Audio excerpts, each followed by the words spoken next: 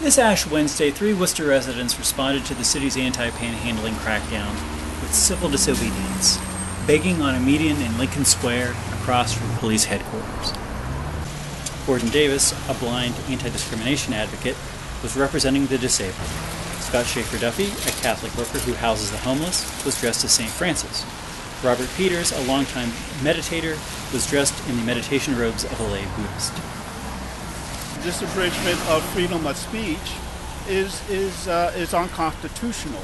But worse than that, it hurts people who are trying to get by in an honest manner. That is, begging is not a dishonorable thing. By in and of itself, asking people for help is not dishonorable. It's like people who go on welfare. All of a sudden they're ashamed. Well, because they ask for help. We want to get rid of that. This has a chilling effect on people's lives, and I think it should end. I'm out here to oppose the anti-panhandling ordinance that the city passed 2 weeks ago, and to challenge it, both because I believe it's unnecessary and also because I believe it's unfair, particularly to the poorest of the poor.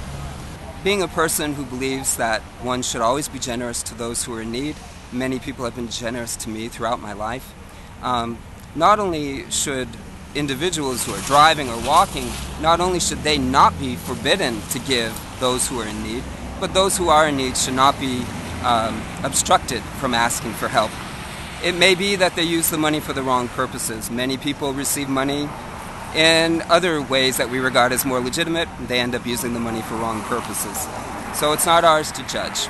So my attempt is, by standing here, is to say to the council and to the city of Worcester, more compassion, more understanding, less laws obstructing people who need help. There are 2 very great traditions that were started by panhandlers, and Jesus and Christianity was one of them. He asked all of his early disciples to give up everything and to go from house to house, and whatever they give you to eat, that's what you'll receive. Buddha was the other.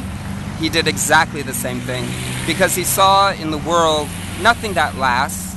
Everything, like this bowl, is empty.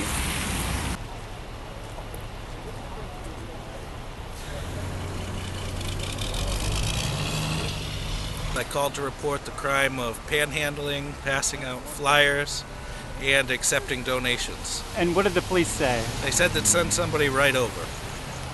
And how long ago was this? This is at 1:31.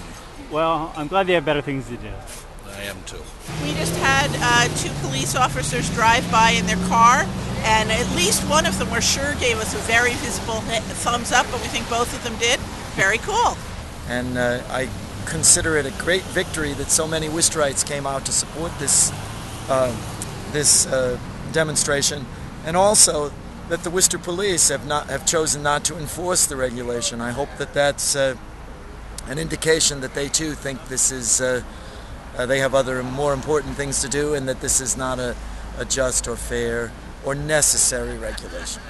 Thank you. And has anybody come out and given you informational flyers or whatever they're supposed to do? No, none of the things that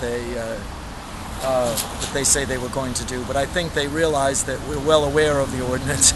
Yeah. And but I hope that this is a sign of how the city of Worcester really doesn't want or need this ordinance.